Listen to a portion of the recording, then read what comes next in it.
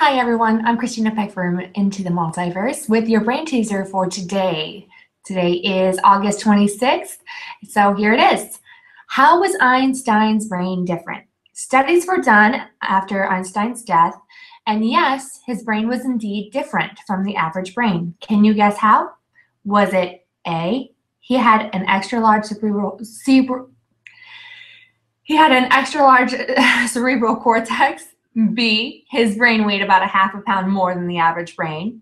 C, he had more interconnections among his brain cells. Or D, he had superior blood flow to his brain. Think you know the answer? Leave it in the comments below and stay tuned for the answer after 4 p.m. Central Time today.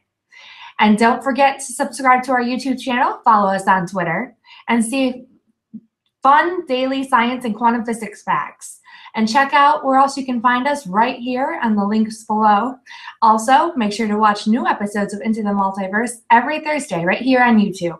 Thanks, everyone. Until later, have a great day. Hi, everyone. Christina Peck from the Into the Multiverse with your answer for today's brain teaser. The question was, how was Einstein's brain different? Was it A, he had an extra large cerebral cortex? B, his brain weighed about a half a pound more than the average brain. C, he had more interconnections among his brain cells. Or was it D, he had superior blood flow to the brain? The answer is C, he had more interconnections among his brain cells.